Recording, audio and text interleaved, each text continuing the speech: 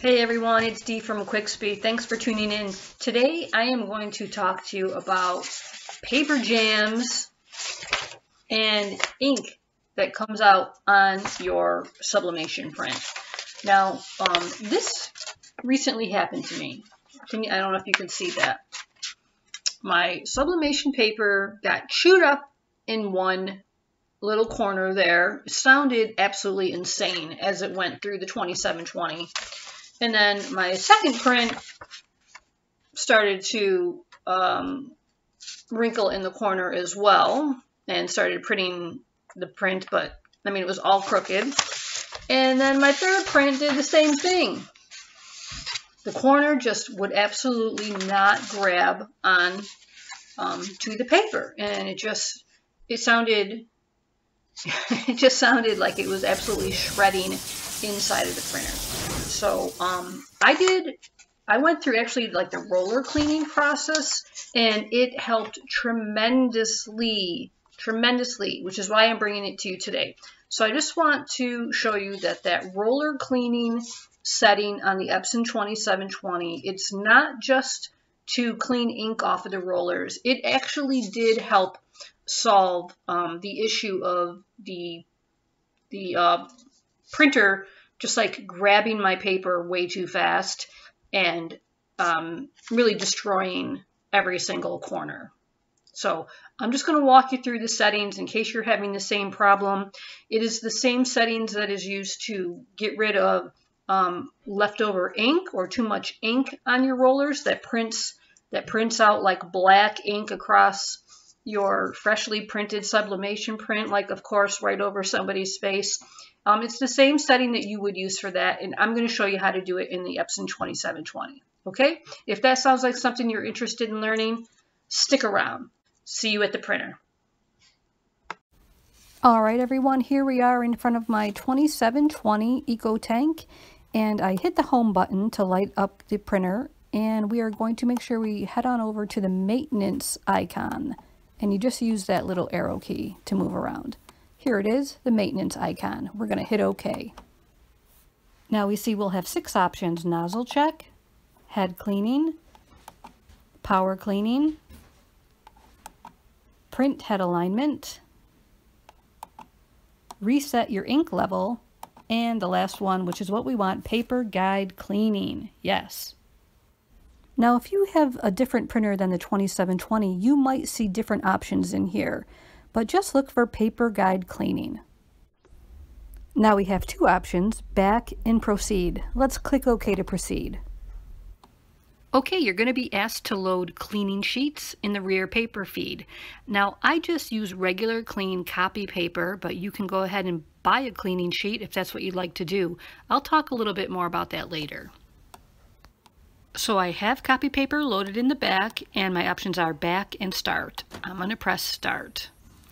Now, what you can't see is that it's just feeding the paper through to the front. It's just going through the printing process, even though it's printing absolutely nothing. What it's doing, though, is it's cleaning the rollers. And I like to do this process at least 3 times. If you're trying to remove ink, you're going to do this process until your paper comes out clean. Now, don't reuse this paper in your sublimation. Like, don't use it for blowout paper or anything like that, because there are going to be little trace blotches of ink that you might not even be able to see with the naked eye, but believe me, they are there. So you're going to use clean copy paper, but you're going to throw this copy paper away because there will be sublimation ink coming off and adhering to this paper from your rollers. And do it until it comes clean, if that's the reason you're doing it. And if you're doing this because your paper keeps jamming, like in my case when I keep getting crinkled corners, then I go through this process with copy paper like 3 times, maybe sometimes 4 or 5, but usually 3 times will make it last for quite some time. Alright guys, welcome back. I hope you found that beneficial. If you've never seen that setting on the printer that is definitely something you are going to use quite regularly with sublimation. Ink does have a tendency to build up on the rollers, and you will notice it. Maybe you notice it immediately, but maybe it takes you 50 prints before you notice anything like ruining your prints. But it will happen, and when it does happen, that's the setting that you would use to put your rollers through a cleaning process. And the reason I don't use cleaning sheets anymore, I used to, and they're fine, but I did kind of ruin a printer one time, I think, by using a cleaning sheet. It wasn't, they're really hard to come by. Like to buy an Epson cleaning sheet, they are on the Epson website, but they don't have like an add to cart feature or anything like that. So you're going to be left with off-brand cleaning sheets. I think Office Depot or Office Max makes one. But there's really no guarantee that it is the right cleaning sheet for your printer. And I guess I just don't want to send something through the printer that's actually going to ruin it like I did years ago with a cleaning sheet in just a regular office printer. So I guess I just have a bad feeling about cleaning sheets. That's why I don't use it. I'm not saying don't use it. That's just why I don't personally use them. I find that just running several pieces of paper clean, like brand new clean copy paper, does the same thing. You just have to do it a handful of times, and really it's the same thing.